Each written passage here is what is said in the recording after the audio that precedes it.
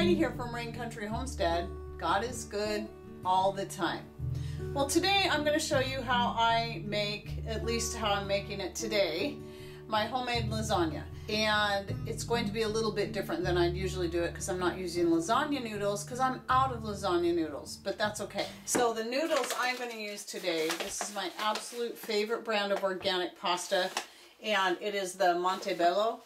And you can find this on Amazon, and I will link to it below. I'm using the Farfalle, which is the bow tie pasta. It's not my absolute favorite shape, but I think it'll be a good one for the lasagna, and I will still layer it.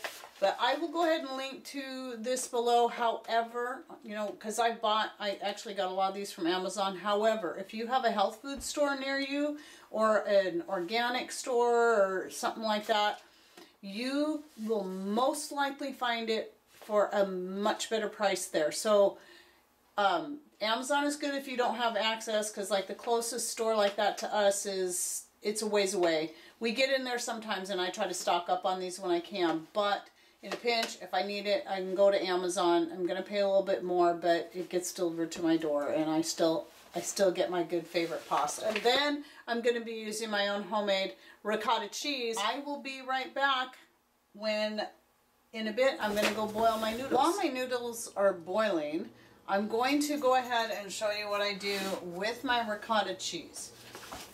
So I'm going to take 1 egg. If you're going to make a good sized batch, you're going to want 2 eggs and probably more ricotta cheese, but 1 egg should be enough.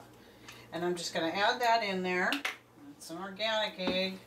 One of these days we'll have our own chickens and I won't have to barter for eggs or buy the store-bought organic ones. That's about the consistency you're going to want it right there, because you're going to want it easy to spread. Cottage cheese is easy anyway, but if you're using ricotta cheese, it can be a little harder to spread, and especially if you're not going to go with the traditional lasagna noodles like I'm going to do this time. You're going to want this easy to spread across your smaller noodles. But I think when it comes to eating it, I think I'm going to enjoy the smaller noodles better. We'll see what happens. So what I'm going to be baking this in, and people have questions on this because my 2 favorite things to bake with or cook with are stainless steel and cast iron. However, well, and glass. I do have these nice enamelware pans, and this is aluminum, and I try to stay away from aluminum, but since it's enameled, I don't worry so much about the aluminum getting into my food. Now, these came with my solar oven, and they've been very useful in so many ways. They're just the perfect size for a chicken, a beef roast, and I use these on the wood stove and obviously in the solar oven.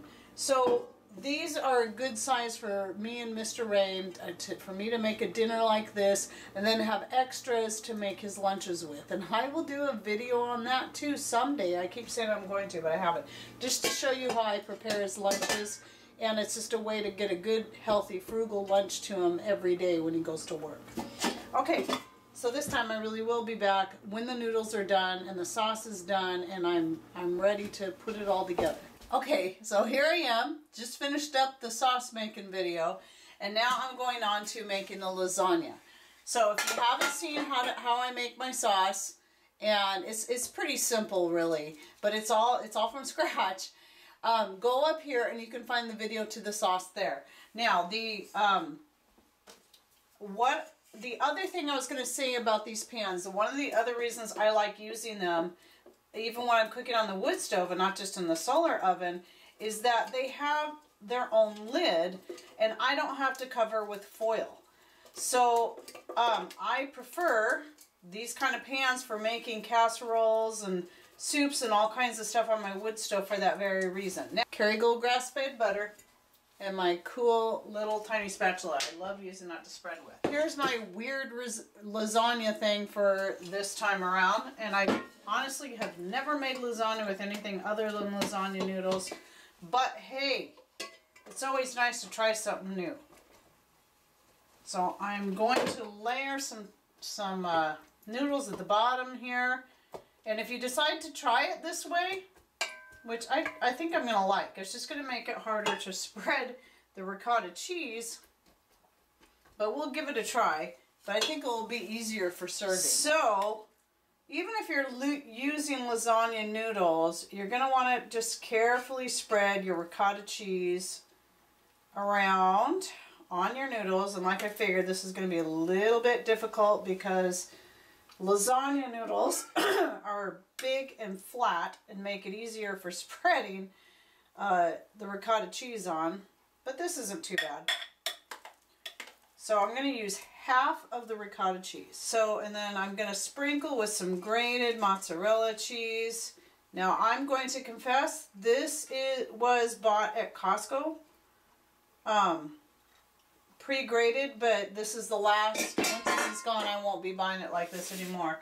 I'll be either getting back into trying to learn how to make the mozzarella. I tried once and failed, or buying it by the brick and grating it myself. Because when you buy the grated cheese, it has powdered cellulose added to it to keep it from clumping.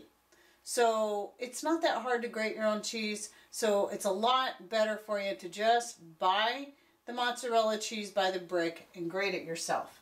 So that's my little confession on this cheese. But I will not be buying it like this anymore after this. So I already added the olives and the meat to the sauce. I got those layers, so now the next layer is the sauce. And I'm going to end up with a lot of sauce, but there's a lot of veggies in here. And actually, it's better to have more sauce because this is where all your nutrients are, right here.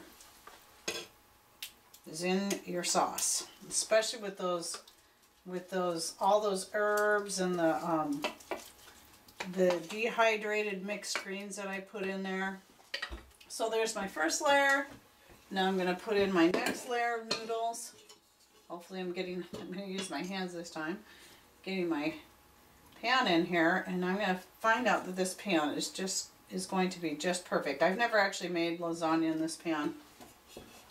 Probably because I'm always using the lasagna noodles. See, with the round pan, using these noodles, I don't have to work around the weird shape. I don't have to worry about them being rectangular. Okay, so clearly I used more than half of my ricotta cheese on that bottom layer, but that's okay. No big deal. Depending on how much you make of your stuff, you're gonna probably want close to 2 cups of ricotta cheese. Okay, and that's a little thin for the top layer, but I got a good amount on the bottom layer, and we'll just put the rest of this mozzarella on there. That'll make up the difference. Okay, and then the rest of my sauce on top.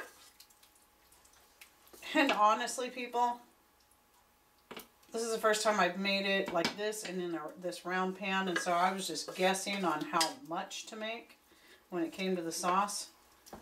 And it looks like it came out perfect. So now all I gotta do is, when it gets closer to dinner time, I'm gonna put it on the wood stove about an hour before we're ready to eat. And basically all that is to do is to heat it through and to get the cheese good and melted in there. Now if you're using this in a conventional oven or baking it in a conventional oven, you're just going to set it on about, I think, gosh, it's been a long time since I've done this in a conventional oven.